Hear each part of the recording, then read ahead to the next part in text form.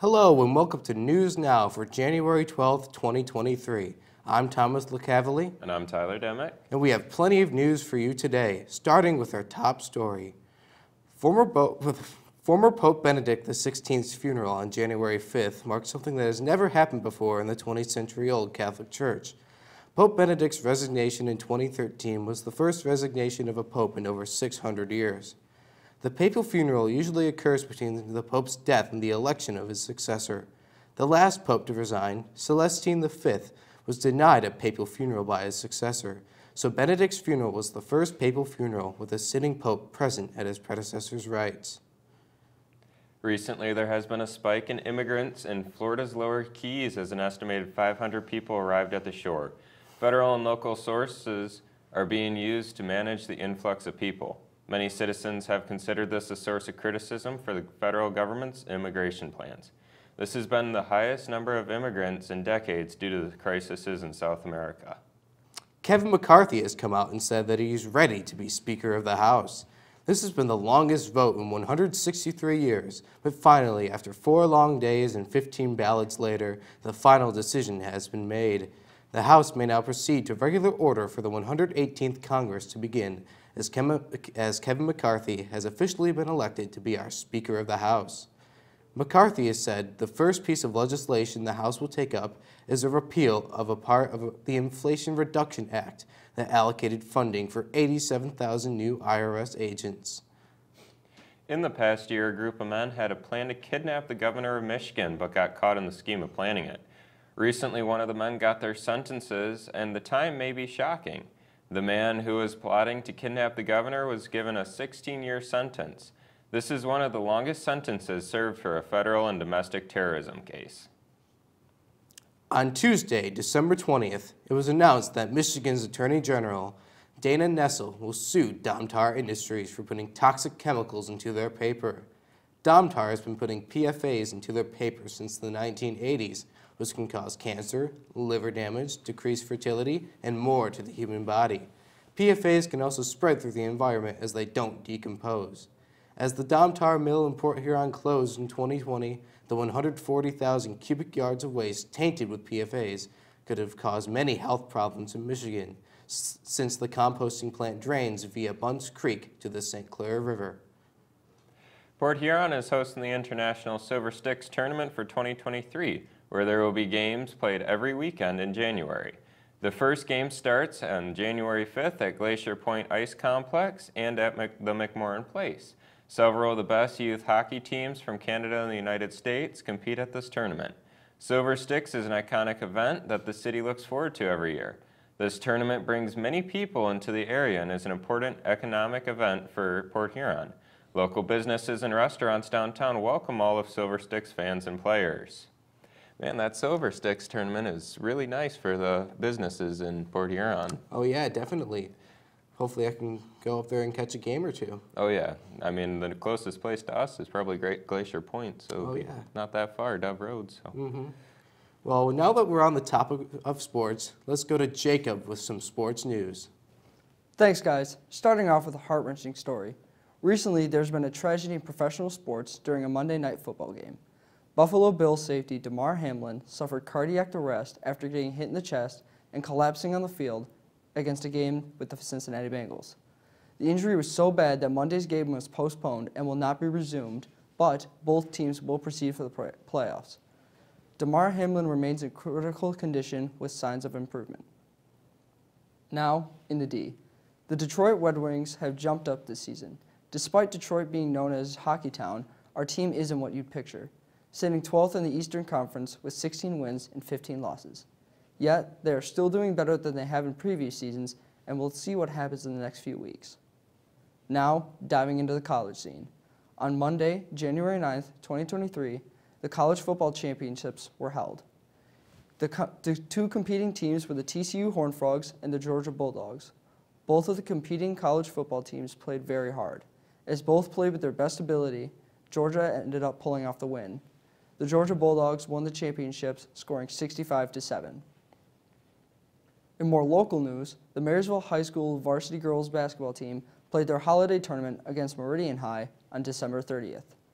Both teams made this a memorable game by Marysville only winning by 2 points, making the final score 40-38, ruining the Meridians' undefeated season, making Marysville now have 6 wins this season. We'll be back to you with more news now after this break. Drownings are the #1 cause of accidental death for young children. Simple safety steps are the best way to prevent these tragedies. Make sure kids learn how to swim. Designate an adult water watcher to watch kids in and around water. Save the phone calls and texts for when the kids are out of the water. Properly fence all pools with fences at least 4 feet high and with self-closing, self-latching gates. When above-ground pools aren't in use, remove the ladders. When pools aren't in use, cover them. Teach kids to stay away from drains, and if a child is missing, check the pool or spa first. Consider the steps you take, then add a few more, because you never know which pool safety step will save a life. Until it does. Simple steps save lives. To learn some new ones, visit poolsafely.gov. Welcome back to News Now. We'll continue this newscast with some more news. Thomas, I heard you have a very interesting story about a musician comeback. Yes, I do. A musician by the name of Justin Mills lost everything and came back on top. According to Salive.com, this is because back in 2021, Justin's basement apartment was flooded by Hurricane Ida, destroying everything he owned. Justin has said looking back at the losses, they were just distractions because after he lost all of his items, he had nothing to focus on except music. Eventually, after starting from scratch and working multiple jobs, he became the co-owner of Stadium BK Music Studio in Williamsburg, Brooklyn. In northern Texas, twin sisters were not only born on different days, but in different years. One twin was born on New Year's Eve at 11:55, being the last baby to be born at the hospital in 2022.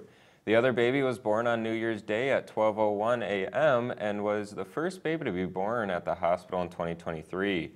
Some question the parents' reactions to this, but Callie Jo and Cliff Scott say they love it and think it's super fun and hilarious.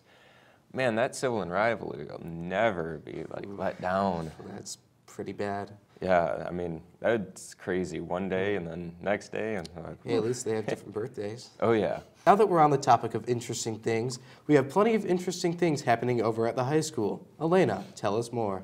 Thanks, guys. Our Winter Snowcoming Dance is approaching fast. Scheduled for January 20th, tickets will be available in the main office for $10 per ticket. It is a semi-formal dance similar to homecoming. Guest passes are also available in the main office until January 17th at 3:30 p.m. Moving into a more professional school event, MHS is proudly presenting Shrek the Musical to our school's theater program. Shrek the Musical will be presented February 24th through February 26th, then also starting up again on March 3rd through March 5th. Students who have been chosen have already gotten their roles and continue to practice and learn each day. Everyone has a good chance to experience the skill set and work within the theater program. Lastly, we have a fun event for people participating and watching. An exciting time of year is here with winter sports where Marysville High School and Mr. Guazdala are looking for individuals who want to be a part of the Blue Water Connection Special Olympics as a unified partner. This event is running from March 17th to 18th in Grand Rapids, and the event is an all-expense paid overnight trip. The program pairs students from different schools, districts, and with and without intellectual abilities to help promote inclusion and acceptance. This program is a great step towards supporting all people in the sport by providing a place where people can have fun. We'll be back after this quick break. Social Security is with you through life's journey from birth to retirement. As your life changes year to year, so do your needs. For over 80 years, Social Security has helped to meet your needs and is committed to improving access to the services that make a difference in your life. Today, you can verify your earnings, estimate your future benefits, apply for retirement, manage your benefits, and even change your address, all from the comfort of your home. Social Security's online services help put you in control with secure access to your information anytime, anywhere, allowing you to spend more time with family, friends, or simply just enjoying the day. Social Security, securing today and tomorrow. See what you can do online at socialsecurity.gov. Produced at U.S. taxpayer expense. Hello and welcome back to News Now. While we have plenty of news regarding the current world, let's look towards the future with some technology news with David. Thanks, guys. NASA has been working on developing a telescope to help protect Earth from possible asteroid disasters.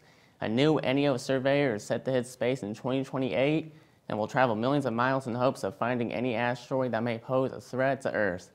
This telescope has hopes to find approximately 90% of asteroids that are 460 feet or larger within 30 million miles of Earth. There is no rush in sending the NEO surveyor to space, as NASA has found no asteroids that pose threats to Earth for the next 100 years. Driving into the next story, in the world of electric cars, there are many ups and downs. Almost everybody has heard of the revolutionary automotive brand Tesla. Just last year alone, Tesla had to recall over 40,000 cars for the loss of power steering, causing the stock overall to drop by 4%. So if you have a 2017-2022 Tesla Model S or Model X, make sure to keep an eye out. Powering you up into the next story, the start of 2023 brings in new technological ideas that are presented in the Consumer Electronics Show, one of the most influential exhibits that display the latest electronic concepts, with well over 3,200 exhibits featured this year. Many familiar innovations will be seen, such as the latest computers and phones from producers such as Apple and Google.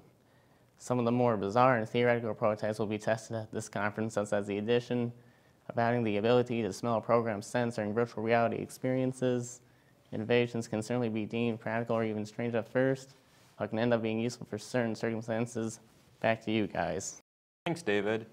Man, that's crazy that Tesla, such like a big brand, has such like big flaws. Yeah, it's crazy, especially how expensive those cars are. Oh yeah, definitely you break your wallet. Now with new technology, we go over to Gracie with some entertainment news. Thanks, guys. With the new release of James Cameron's Avatar: The Way of the Water grossing a massive $1.4 billion, Cameron still needs $600 million worldwide to break even. After waiting 13 years for the new release, many people were surprised by how much Avatar 2 has produced. The release of the hit movie is estimated to make good revenue in the couple of weeks to come. Cameron's franchise could gross $2 billion. Now going into the music industry, here are some popular concerts that are coming up that you may want to go to. Ed Sheeran and Khaled are performing in Ford Field, Detroit on July 15th, 2023. The next big band is the Goo Goo Dolls, the Big Night Out Tour at Freedom Hill, Sterling Heights. This event will take place on August 19th, 2023. Blink-182 is also having a tour and is coming to Little Caesars Arena in Detroit. They will be performing on May 9th, 2023. If you would like to go to these events, make sure to get your tickets fast. Now jumping into Hollywood, Marvel is looking to have an awe-inspiring year in the entertainment industry for 2023, as they plan to release many movies and new TV shows on Disney+. Marvel will first release Ant-Man and the Wasp: Quantumania in February, followed by Guardians of the Galaxy Volume 3 in May. And many movies throughout the rest of the year will be released, like Spider-Man Across the Spider-Verse, The Marvels, and Kraven the Hunter. Marvel will also be adding TV shows on Disney+, like Marvel's Moon Girl, Devil Dinosaur, Secret Invasion, Echo, and X-Men 97. Do you think they will live up to their high expectations in 2023, or will they crumble under the pressure? 2023 is going to be an exciting year when it comes to entertainment. I'm sure people can't wait for these events. Back to you guys. Thanks, Gracie. It seems like we're going to have a ton of great Marvel movies this year, especially the Ant-Man movie and the Guardians of the Galaxy movie. Oh yeah, sounds like a lot of fun. Maybe I'll take my friends to the theater and watch some. Yeah, me too. Well, that's all the news we have for today. I'm Thomas LeCavalier. And I'm Tyler Demick. For M6, your hometown station.